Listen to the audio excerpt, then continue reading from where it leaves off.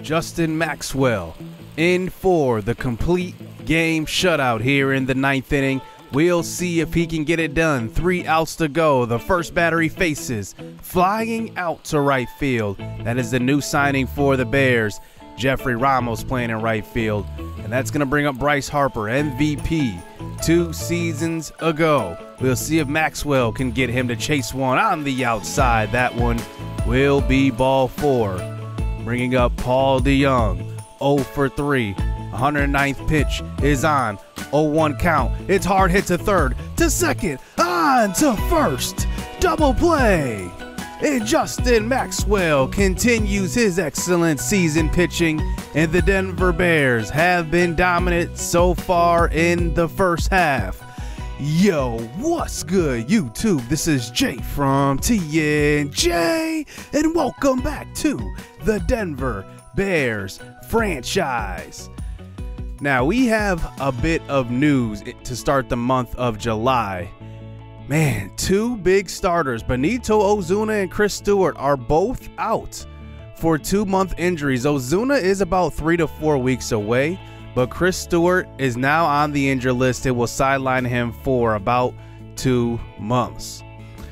Now, I hope you guys enjoyed the first episode of the Season 7 regular season documentary, and I'm looking forward to doing this format going forward in this series because it's been a lot of fun. But the regular season, we're good enough to be a playoff team every single year, so I definitely want to quickly go through the regular season in just 2 episodes. I think that's a really good pace. We cover a lot in these 2 episodes as well. Now, we do have some top prospects in baseball, and that's what makes this organization so special. We have a great MLB team.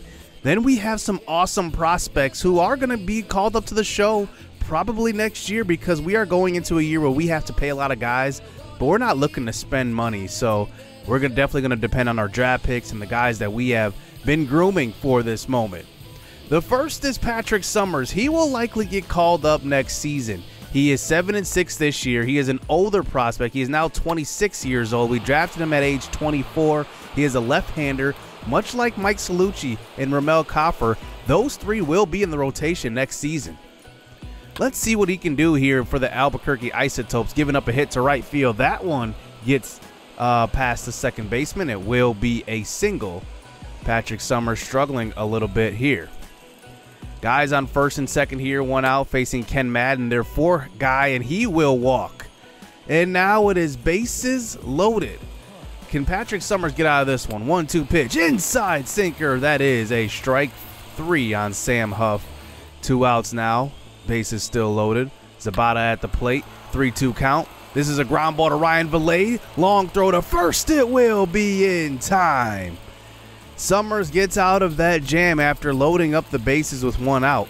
As that brings up the number 9 prospect in baseball, Takeo Oda, who has elevated himself from a B potential to an A potential this season. He hits one to right field. This one gets to the corner, and it will be a triple. But just if we were running the entire way, that one would have been an inside the park home run. He's got 87 speed, which is excellent. He is a defensive, an offensive outfielder. He doesn't really have great defensive skills, but he can run in the outfield. That's going to bring up Kenny Martinez. He was our number 1 draft pick in season number 4, and he gets a hit off the wall in center field. That one will bring in a run, and now it is 2-0. Here is Ryan Vilade at the plate. Now, it's been a battle between Ryan Vilade, CJ Abrams, and also another prospect of ours in Brian Rocchio, but Vilade shows off the power on that swing. 425 feet to left field. He's not hitting great this year, but he's been that guy that's just been kind of on the bubble. It's been between those 3 prospects and Zion Storm, and I think the other 3 have just been a little better. Here's Hitor Takahashi at the plate. He's been floated up and down the ranks in this series from the MLB level in season number 2 and 3 down to AAA the last couple of seasons. And now here we go, continuing this inning, but that's going to bring up Tyler Miller, one of our catching prospects. That's just a ground ball to first base. Patrick Summers still pitching here in the top of the 5th inning, only giving up 1 run so far to the El Paso baseball team. That one will be a fly out to the second baseman. Is now with 1 out. That brings up the 9-hole hitter, Ryan Weathers, to the plate. Outside pitch. He goes down the left field line. The one thing with Patrick Summers is that when we pitch with him, he gives up some hits. I mean, he's just going to get hit pretty well. But in sim, he does excellent. I mean, it's kind of the opposite of Mike Salucci, because Mike Salucci does excellent in sim, and then also when you pitch with him, he does excellent. But for some reason, Summers, he just like gets hit pretty hard when you control him. So now with 2 outs, men on first and second, that's just going to be a ground ball to John Storm, who is our top third base prospect. Look for him to get moved up next year as well, because we do have Arenado, who is a veteran, 35 years old, but he's not having the greatest of seasons, so we'll see what his future holds. We win this one 4-1, and Summers does look good for the most part, but does give up some hits as well. So now we are on to the All-Star break, and as you can see, we have 0 All-Star starters. Every single season in this series, we have not had much luck getting offensive starters at all. I thought last year that Winker was going to get it. I also thought that Ozuna was going to get it one year. But for some reason, we just do not get the starters at all. Justin Maxwell is an all-star. 8-3 record, 103 whip, well deserved for him. But Mike Soroka at 8-0, even at 8-0, is still not going to make the All-Star game. Just incredible. And then Ramel Coffer is 10-3. He's not going to make it as well. Trez Jenkins was close. He was the 5th relief pitcher. But Jordan Hicks wins it again. I mean, I don't know what the deal is with Jordan Hicks, but he gets there every single year. Winker has yet to get there yet, and I cannot believe it. Ozuna was actually getting the top votes in the NL before his injury, so that kind of sucks. CJ Abrams was the 2nd closest as far as fielders go. He was 5th for shortstops. But we only get Justin Maxwell and Jordan Hicks this year with the nod. Even though we have the 2nd best record in baseball right now, we'll see what Maxwell can do here in the game. So here he is facing Castro at the plate. That one's going to be a swing and miss. Maxwell's got some nasty stuff now. He's a veteran at this point. Remember his rookie year, he was our top prospect when we moved him up as far as pitchers go, and he has been tremendous. He won, what do you call it, minor league player of the year in season number 2, and there he gets a double play off of the broken bat, and that one will be his only inning pitched in this game. On to the 7th inning. Here comes Jordan Hicks into the game. High fastball, 101. Matt Olson is just looking. And with the 4-3 lead, Jordan Hicks got to come in and shut him down. There is an outside slider, swing and miss. And he's got 2 straight strikeouts here in the 7th. Can he strike out the side? That brings up Corey Lee. And no, he can't, but it's just going to be a fly out in the infield. And Jordan Hicks and both Justin Maxwell come in and pitch very good innings. The NL does get the win in this one, and not like we had any offensive guys, but still 3-4 victory, 4-3 victory, I should say. 6 hits given up by the NL, but we do get the win, and it's good to see some of our guys in that All-Star game. So we move on in the month of July, and you can just see the Denver Bears are just kind of on that track of being 20 games over 500, 59-38. We do win 4-2 right here versus Arizona, and then we actually lose versus San Diego at the end of the month of July. And this actually sparks our first losing streak of the season. We lose 5 straight, 2 to Arizona, then 3. We get swept by the San Diego Padres. You can just see at the end of the month, there is some movement around the league. Teams are, getting their moves in before the deadline. The Rays acquire some pitching that time. Matthew Thompson goes to the White Sox, so one of our subscriber prospects gets traded in that one. And then we now arrive at the return of Benito Ozuna at the end of the month. And we start the month of August with Mike Soroka on the mound. Probably should have been an all-star, 10-1 on the year. This is the 2nd year this has happened, because Soroka should have won the Cy Young 2 years ago when, I don't know how, but Jose Barrios won it over him. But in Benito's return, we will face Brendan McKay for the San Francisco Giants. And Benito Ozuna was an all-star before he got hurt. He was going to be. He was well on track, hitting 306 on the road. Just absolutely a monster for us. And let's see what he can do. Here in the top of the first inning, facing the lefty Brendan McKay, bringing it to a 2-2 count. This one will be low, but a ground ball to short. And it will be an out at first base. 0 for 1 in his first at-bat. Now, Ozuna has lost a step, as you can see. If you saw that on the base pass, it said his speed was at 76.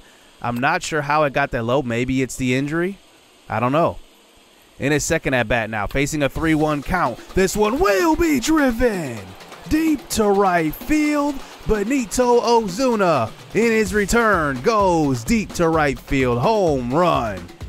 And how about Benito? We traded for him in season number 2, and he has been spectacular for us, and he is looking for that contract extension as well. I'm thinking that he's going to get it. He's an excellent leadoff hitter. 1 for 2 now in this game. 3-2 pitch. This one will be high out of the zone. Still McKay on the mound in the 5th inning. Outside fastball. He's just watching that one. That's going to be ball 4. Benito ends up scoring in that inning as Nolan Arenado brings him in on a triple, and that brings up Ozuna for his 4th at-bat in this one. 1 for 2 with the walk. Inside slider, strike 3. And he cannot stay on top of that pitch, and he does swing and miss, and the Giants end up coming back in this one. They were down 4-1. They end up winning this one 7-6, and the Giants get a nice little divisional win. They are nowhere near the top of this division, though. The Bears are dominating so far. The Dodgers are in 2nd place. But the Bears have a very good month of August. We are 82-51 at the end of the month. You can just see our offense starts to get going, start to get consistent. We beat up on the Miami Marlins here. They're 59-74, a team that spent a lot of money in free agency. They brought in Joey Gallo. They brought in Tim Anderson, and they still aren't getting right. They are still below 500. They have not built their team up through the draft. I think that's the issue, is that a lot of these teams that are good now, they have drafted well, and you can see some of their draftees now at the MLB level now that we have 7 seasons in. But you can just see we are just dominating here. Denver wins against LA 8-1 in this one. Winker and Walsh both have 3 RBIs, and there's a whole lot of green in the month of August. We get a whole lot of W's as we move into September for the September call-ups now, and we face who else? Washington. We faced in the playoffs last year. We are on top of the MLB as far as record right now. The Astros are the only team that have us at 88-45. They are having a spectacular year, but look at their team rankings. I mean, they are top 10 in everything, so they have one of those teams that is going to go far in the playoffs. Now, for our September call-ups, I'm going to decide to bring up a guy that I've never even thought to bring up because I looked at his stats, and he's doing pretty well for the Yard Goats. Dan Stevenson, .97 whip. He is a closer for them, so I thought that it would be a good setup guy to bring in and get another arm in the bullpen. And then we decided to move up Hitor Takahashi. I wanted to give him a chance, and mostly because of his defense and his running ability, because he is a very fast player. When he gets on base, you know you're going to send him. So I want to see what he can do, at least for the last month and week left in the schedule. So I want to check out Ramel Coffer, who also could have been an all-star. This episode's all about the pitching. I mean, our pitching is doing spectacular this year. Soroka should have been an all-star. Coffer could have been an all-star. And also Justin Maxwell was an all-star. And Severino's pretty much an all-star every year. I think that's off of just brand name recognition right there. But I think that these guys are going to be very, very good in the future and now going into the playoffs here in season number 7. So Coffer here at the Dish, here at Dish Network Field, he is going to be a pitcher that I'm going to depend on in the postseason this year. Last season, he came off of an injury, which definitely hurt him because I feel like his production was not as good in season number 6. So I want to see what he can do in season number 7 because he is a guy that he's got some nasty stuff. He's tough to hit, and coming from the left side, he's going to be a guy that's going to strike out a lot of guys. And here is a base runner thrown out by Rafael Marchand, filling in for the injured Chris Stewart. Now, both Marchand and Chris Stewart were hitting about 290 when Chris Stewart got hurt. And now Marchand's going into back to that starting role. Remember, he got it taken last year by Chris Stewart. So now on to the third inning. Here is Coffer still on the mound. No runs given up so far, and he gives up a hit to right field on that play. It brings up Luis Torrens to the plate, hitting .245. Hard ground ball to Winker. On to second. On to first. Double play. Coffer is just so tough to get solid hits off of. If you do get a solid hit off him, it's going to be a good, nice little poke like this one. And this is going to be Jackson Rutledge at the plate. And the pitcher gets one to the warning track. That one will get over the glove of Takahashi playing in right field today. So now with a man on second base, it's going to bring up the top of their lineup. Trey Turner, he goes to right center. And that's what happens when you give up a hit to the pitcher. It's going to be an RBI double here. Trey Turner gives the Washington Nationals the 1-run lead here in the third inning. So that's going to bring up Jeremy De La Rosa to the plate. Can he keep this inning going? That one. Strike 3 up in the zone. And now here we go on to the fourth. Devers at the plate. Broken bat. Right back to Coffer. Easy throw to first base. That one will be the first out of the fourth inning. 63 pitches up to this point. He faces Kevin Newman up to the plate. This one will be a fly ball. And it will be a fly out. Coffer looks good through 4 innings. Now, Coffer really has his best pitch, and that's that screwball. He has a 2-seam fastball, a very good slider, actually, as he runs to the base and does get there in time covering the bag. But I got to say, he has every single pitch in his repertoire, even a curveball. That one goes up the middle. But even the curveball is really, really good. I mean, all of his pitches are really good. He's got 5 of them along with a changeup. So it's going to be a very tough outing for a lot of batters going into the playoffs as he faces Josh Bell, who hits a chopper to short. This one will be a double play here in the 6th inning. And Coffer looks good through 6. That is going to be his last inning pitched. He is coming up to the plate, so he will pinch hit for him. On to the 9th inning. Here in a 2-1 contest, Romel Coffer will get the no decision as Hitor Takahashi comes up in the 9th. Will fly out to Devers in foul territory, and the Washington Nationals will get a win to start the month of September. 2-1, and Coffer goes 6 innings pitched, pitches excellently. I think our rotation is in good hands in the future. Now the next guy I do want to look at here is Mike Cellucci, another lefty. And that's what I'm saying. This is the episode of the pitching, the episode of the lefties, as you can see. And Mike Cellucci is pitching phenomenally. Ever since we switched, he and I forgot who we had DeAnthony Pierre in there. And we put DeAnthony Pierre in the bullpen now in the second half of the season, put Cellucci at that number 5 spot in the rotation.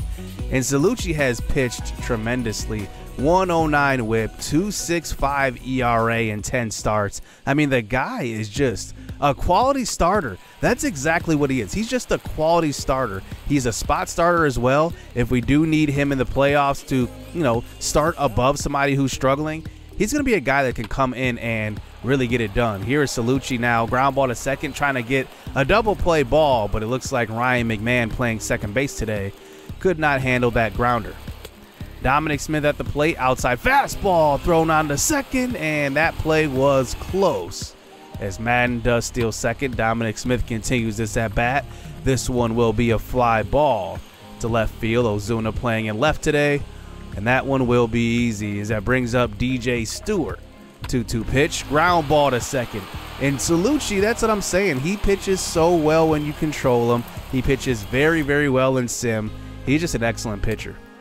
31 years old Cellucci is now. When we brought him up, he was a 28-year-old rookie. Here is Ryan McMahon at the plate now with men on second and third with no outs. That one will be just a ground ball to first, but it will be good enough to drive in 1 run. Last episode, we picked up Jeffrey Ramos on the waiver wire, and he has been hitting the ball well. This one's tattooed deep to center field. It gets to the warning track. It will drive in 1 run, making it 3-0 here for the Bears off of Blake Snell. And Ramos does have an RBI on that one. Let's see if we can keep this going. Brian Reynolds at the plate. He's on the last year of a 2-year contract that we gave him last offseason, and that one will be a strike 3.